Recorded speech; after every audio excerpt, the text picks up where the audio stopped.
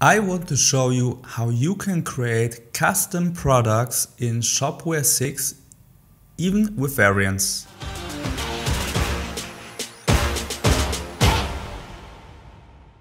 Hey everybody, it's Alexander from Shop Studio, and let's take a look at the Shopware storefront and admin so I can show you how you can create your products for your Shopware store. The goal is that we create two different types of products, one regular product and one product with different variants. You first have to open your Shopware 6 admin interface. So basically we're here now and we're going to catalogs to products. Here on the right top side you can see that there's a button called add products, so we click on it and here we go. So now we have to fill out some basic information. It could be like the title, let's say it's called My Super Product. We can choose a manufacturer, for example it's the Shopware AG. We have here like a product number, we can enter a description, and it's of course important to add the price too. So we say it's like 100 euros. And now you can see that this is the gross value, and if you for example click away, it's automatically applied. This is the net value. It's really based on your taxes, could be like the standard rate. And now we can see that we have 100 euro in gross and 84 euros in net. And I think this should be everything for now. This value should not be blank, so something is missing. Okay, of course the stock. Let's say we have like 100 units available. And now we click on save. And here we go. We have created one product. And now we go to the storefront and we can search for My Super Product.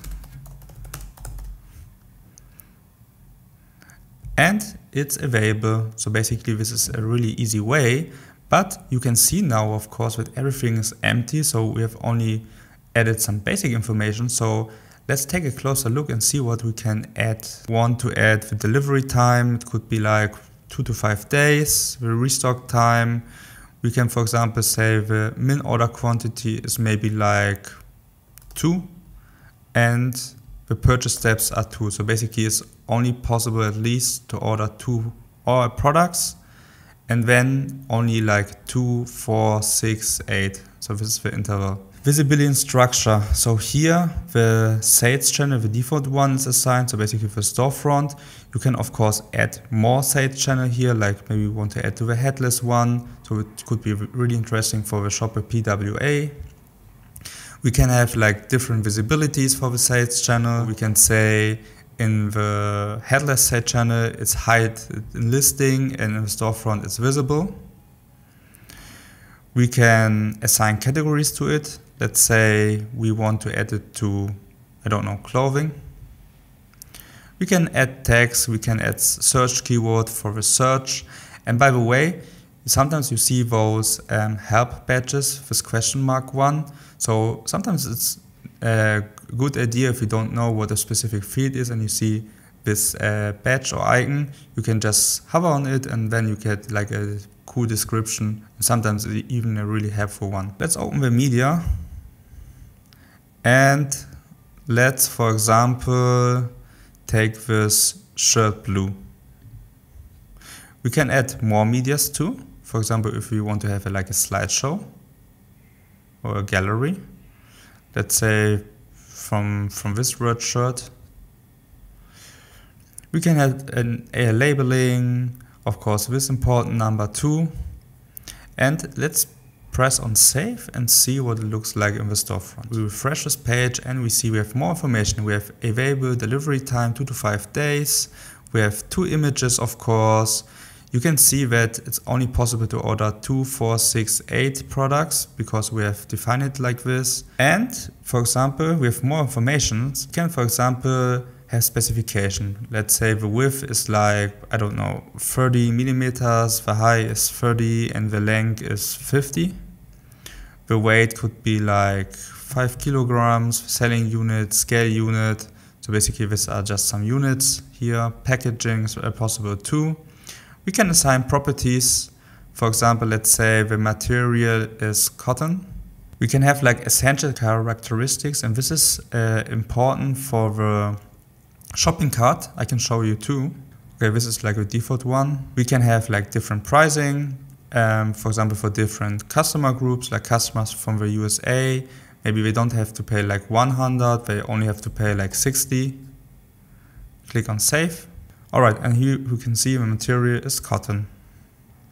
And if we add this to the shopping cart, okay, here's missing, but for example, if you define the essential characteristics correctly, here you can, for example, show that the material is cotton too. For example, it could be like beneficial if you want to highlight a specific property to maybe sell more or to have like a better conversion in your checkout. We skip the variants for now because I want to create a new product later.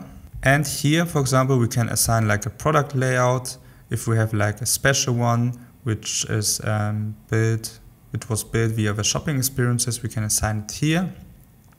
And for the SEO feed, we can say, yeah, basically this is my super product. So this would be visible in Google or other search engines. We can have like the meta description here, description. We can have some keywords. I think it can be beneficial to fill out with SEO keywords, but I think it's not really important for Google. If you have another opinion, you can write it directly to the comments, of course. If you scroll down to the bottom, here it's possible to change the SEO URLs. So basically, this is the part which is called SEO URL. So my super product / SW10,000. And for example, if we want to change it for storefront, we can change it here. My super product is very cool. We save it. And now if we go back to the storefront, it's reachable here because the old URL is saved, but it's pointed with a canonical URL. Or even it's possible to have a redirect here. But for example, if I open the new URL, so this is available here. So this is a way how to change the URL. And the SEO URLs, there are multiple resources in the shop which have the same behavior. For example, you can change them for categories too. So let's add some cross-sellings. Add new cross-selling here. Let's say we have like a cross-selling called other cool products. We can make it active. We can change it to menu selection, and now we can assign the products. So basically, let's say a cool recommendation could be like the main product with properties. It could be variant products. And now we have added 2 products, but we can add more cross-selling here if needed. And now we are saving it. And if we refresh the page, we can see that we have here our cross-selling other cool products. And now we can navigate to the products or add it to the shopping cart. Here you can see the reviews, but we don't have any of them. So basically, to add reviews, you have to go to the storefront, and now you can write a review. Of course, you have to log in. Then you have to give a star rating and of course a comment. And then if you save it and the store owner, for example, you confirm it or allow it, it gets displayed here. And of course, you can see it here too. So basically, to see all the reviews, or to review your review basically, you have to go here to the review sections. So let's try to create another one with variants. So let's go to the admin interface again. We click on add product. We say my product with variants. Of course, we have to enter price, a tax rate.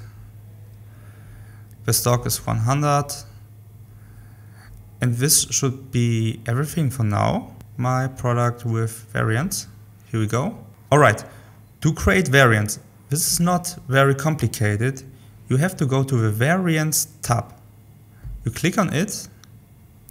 And now you have a very cool feature called a variant generator here in Shopware 6. So you just click on the variant generator, and then you have to select the properties you have created in the Shopware administration. And let's say we want to create multiple variants based on the color and based on the size. So, for example, we select that we want to have the color blue, red and white. And then we go to the size and we select that we want to have like, let's say S and M. And now we have selected 5 values, 3 colors, 2 sizes. And if you click on generate variants, all of the possible variants, all of the possible combination across all the properties will be created. So basically, small notice here, 6 variants will be added. So we generate it. We wait a little bit. And now we can see we have created 6 variants. So white S, white M, red M, blue M, red S, blue S. So we save it now. Refresh the page here. You can see that it's working. So basically we have our colors here. We can say we want to have like a red one with a size M, S, I mean, not M. And if we add to a shopping cart, we have created my product with variant and color red, size S. So basically this worked, and this is very easy in Shopware.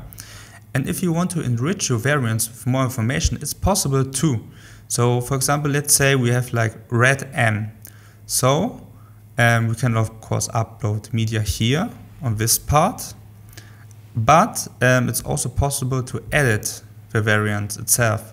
And now you can see basically the same fields you already know from the previous main product. We have here the title, the product number, so you can override some information to make this variant very specific. And it could be, for example, that we maybe want to upload a media. So first we have to click on here, remove inheritance. Inheritance is, by the way, a feature to avoid like adding your text titles twice. So the title, for example, is inherited by the main product because the main product title is my product with variant. This is the same title. But it could be possible, and I can show you, that you remove the inheritance and change it to my product with variants in red. And for example, here we can remove inheritance too. Then we can open a media and select the shirt in red. Now we add the media, save it. Now we go back to the storefront. We refresh the page. And now we have to select the right size. So it was red, I think, with size M. And you can see that now you have a red shirt and my product with variants in red. The title is changed too because we have changed it here. But please remember, it's only for this variant. If you go, for example, to the blue one, you can see it's the title of the main product, of the parent product, because the color blue, size M, is still inherited. And I think this is a very great feature because there are some e-commerce platforms which aren't that easy or flexible, and I think you can avoid much work with this procedure. Alright, and I think that's all. So basically we have created a regular product and a product with variants. And now, basically this is everything for this tutorial. I hope you have enjoyed it. Of course, do not forget to subscribe the channel for new Shopware 6 tutorials. And I hope to see you soon. Bye!